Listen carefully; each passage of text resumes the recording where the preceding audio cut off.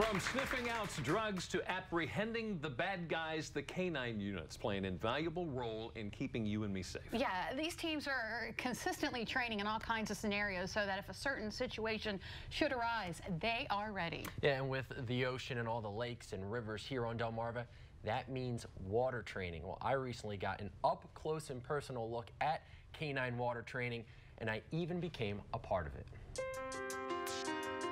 Officer Kevin Flower of the Ocean City Police Department and his partner Uno know firsthand the importance of being prepared for anything. A few years ago, Kevin says they were left with very few options when a violent suspect armed with a machete tried to avoid capture by jumping in the Ocean City Bay. I had to swim in the water with a dog, a couple other officers, and the final last resort was to send the dog and apprehend the suspect that was actually still in water, still not showing his hands, and the dog was able to make the apprehension. It's situations like this that make training so important. Bad guys run for anything they can hide in. Water is one of them, and we're surrounded by water here on the Eastern Shore. All right, Jay, drive him a little bit. J.C. Richardson with Delmarva K-9 is working with 18 different teams from Queen Anne's County to Ocean City under the Eastern Shore Criminal Justice Academy. In Maryland, it's essentially dogs that only get deployed for really, really bad guys, especially when it comes to apprehension work. So that's what we're simulating. The dogs bail off the boat, they come up here and apprehend the bad guy with their teeth. It's an opportunity for the dogs to experience something they aren't exposed to every day. They do act differently, and that's why we do it. That's why we train them to make sure that they can do what they're supposed to do in the water. And that water doesn't seem to be slowing them down. For this exercise, I would be standing in as the suspect. All right, I'm a little nervous about this, I'm gonna be honest. I got you, Sean, I got you. The K-9 unit for this apprehension, Corporal Chris Larmore and his dog Simon from the Worcester County Sheriff's Office. Simon is a 3-year-old German Shepherd Belgian Malinois mix from the Czech Republic. Hey, hey! Yeah, come on! Hey, hey, go forward. Go backwards, Sean. Just walk right back. Yep, good. Hey. Good. Keep walking. Good. Hey. Oh, yeah. How's the bike feel, Sean? Feeling good? Yeah.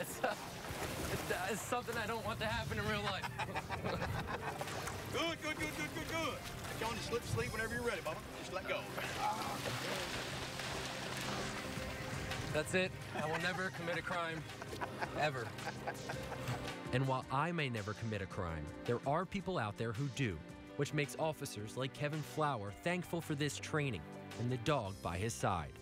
We always ask that, what would we have done? Because that was the last resort. The suspect was swimming out into the bay. We were waiting on NRP and the Coast Guard to get there, but that takes time. These situations evolve quickly, and we really don't know. Now, even though this was important, serious training, all the teams I spoke with said they were also having a lot of fun. And I'll tell you, the heat index on that day was over 100 degrees, so everybody was welcoming the dip in the water. Right.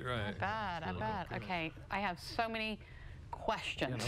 I don't even know where to start. Okay, so when he got a hold of that arm thing, did you feel it? Did it hurt? Well, the sleeve I had on it's so padded, and there's actually a metal bar that goes down the forearm. So I didn't actually feel the dog bite because the metal bar, absorbs most of that power, but you still feel the power of the dog. The dog, tugging back and forth, and this is something that would really hurt if you didn't have that sleeve on. Sure. He sees this sleeve. It's like somebody flipped a switch on that dog. It is. It's really. It is just so impressive to see these dogs, and when they jump off the boat, they launch off, and they're working. They know this is my job. This is what. And you saw when I released the sleeve, he accomplished his job. That was it.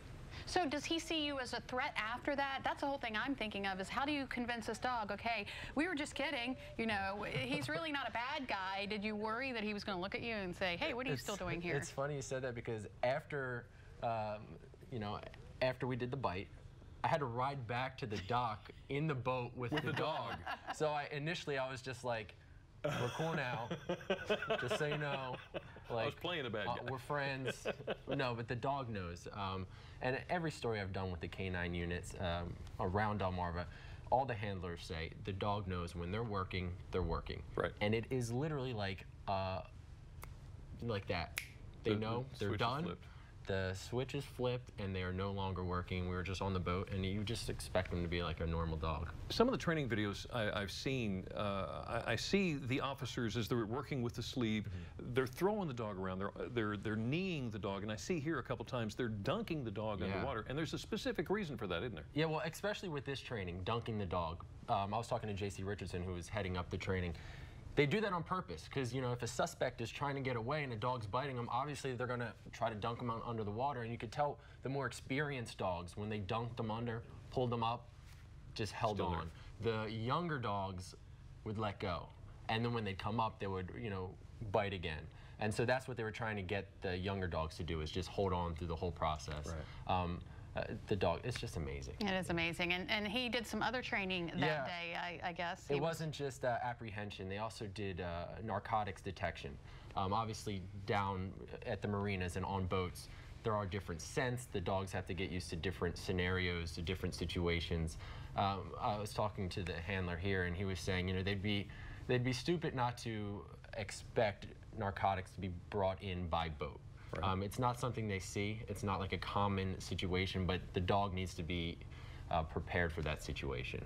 You know, you did the thing with K-9 Bruin as well in Wycomico County, and you know, I've been around K-9 Bruin, and he's just so sweet and so gentle. But I tell you, they got work to do, right? When that dog jumped off that boat at me, it was like a missile. Okay, that's, I'm just gonna. He's coming at me, and I was just like, okay, can I change my mind, JC? Can we not do this, please? But it's really cool. We see a lot of support from the community and, of course, in the departments when they lose a dog.